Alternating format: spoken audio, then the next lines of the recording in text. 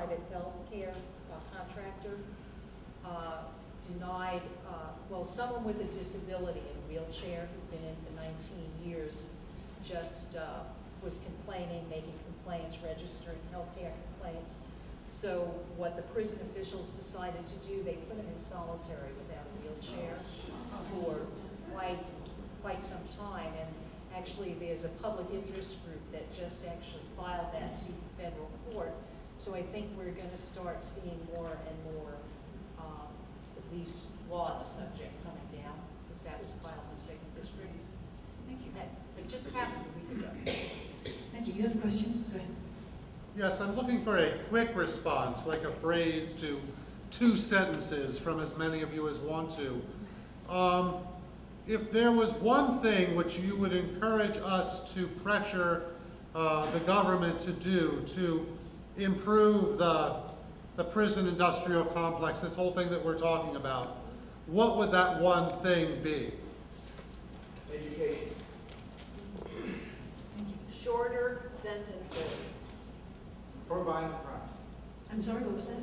Shorter sentences. And I would add to that, especially for the most unspeakable crimes, essentially, which are sex crimes and homicides. Parole, changes in the parole policies.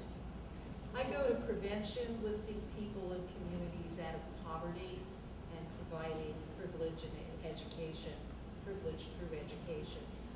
One of the reasons I like working with juveniles is for that reason. It's a prevention method. We can't hear you at all. Oh, I'm sorry. I said working in communities. Working in communities. Education. Communities where we're getting most of our youth that are coming into our correctional facilities. It's got to be about prevention. Much more money into prevention. I'd say re-incentivize the system so that decision makers have more of a tolerance for risk. Thank you. Any other questions? We have a couple more minutes. In the prosecutorial community, are there study groups for what the future might hold in terms of decriminalizing drug laws? Well, no, decriminalization aren't the conversations that are going on in a lot of the groups that I'm part of. We are increasingly speaking of evidence-based decision-making and where it is that in the process that we could exercise more evidence-based decisions. We're a small group of prosecutors in this country right now that are coming together. We're the more progressive thinking prosecutors that are looking for ways to improve the system so that we're not seeing as many people coming through. I also think that maybe this is part of the discussion that needs to be had here too, is that people sometimes foist a lot of criticism on the criminal justice system without necessarily understanding that people are going through a lot of other institutions and failing in a lot of other institutions before they even arrive at our doorsteps.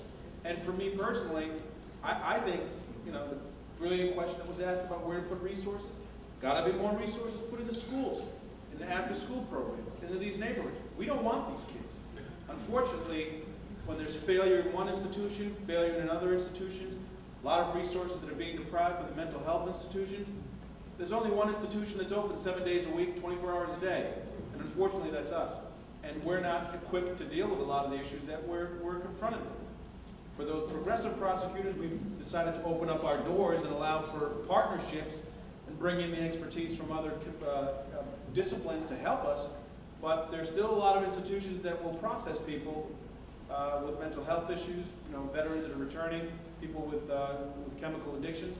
So it's really about opening up our doors and partnering with other agencies.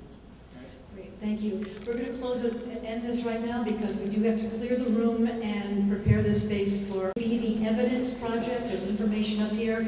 As we heard, because we have longer and longer